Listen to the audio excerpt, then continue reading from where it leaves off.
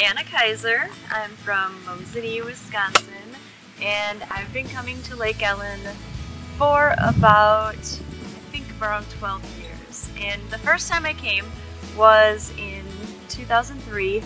I had recently moved to a new town and didn't really know anyone, and thankfully was directed to Good News Church, and there were a bunch of ladies there invited me to come to Women's Weekend.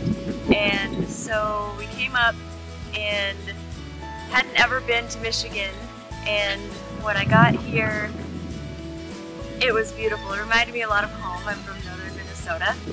While here, between the speaker and the ladies and the bonding and everything, I started to realize that I really needed to have Jesus in my life. These were women who I really looked up to, and I always wondered, what do they have that I didn't have? And just always wanted to be like them. I always saw them when they interacted with each other and with their kids, and I wanted that.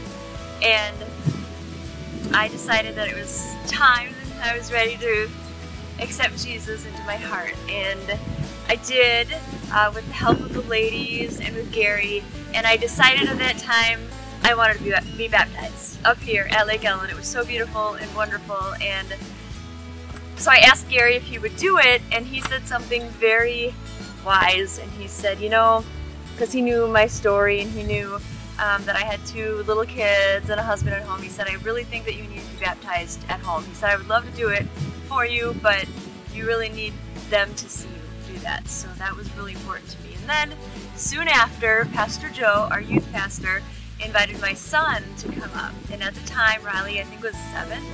And I was leery of letting my first grader go up by himself. Well, not really by himself, but with Pastor Joe and some other kids. Without me, though. But I prayed about it, and I knew he was coming up here, so he came up here as a camper with PJ and some other people and loved it. And I can't remember if it was that summer or the summer after it, he accepted Jesus in his heart up here also, and that was amazing.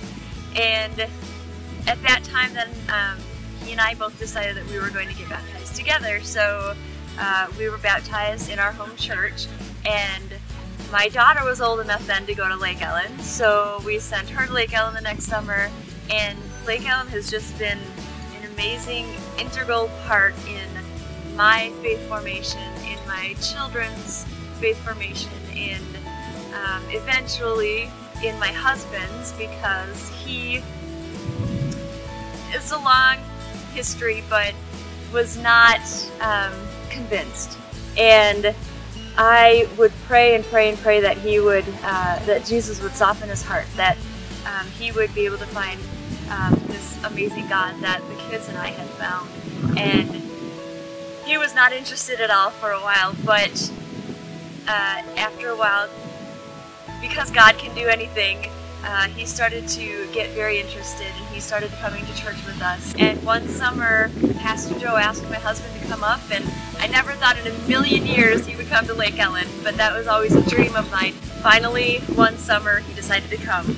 Last year, not even a year ago, I think because of Lake Ellen and what it's been to our family, and because of mostly God, of course, he was baptized in our church. So that was amazing. And so anybody who says, you know, oh, this person will never find Jesus, or, you know, God can do anything. God can do absolutely anything, and I've learned that through his love and the love of the people here at Lake Ellen and the people at our Good News Church. And I cannot stress enough the amazing things that this place can do for anyone.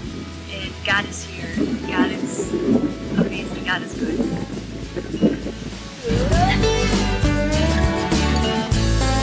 Oh yeah.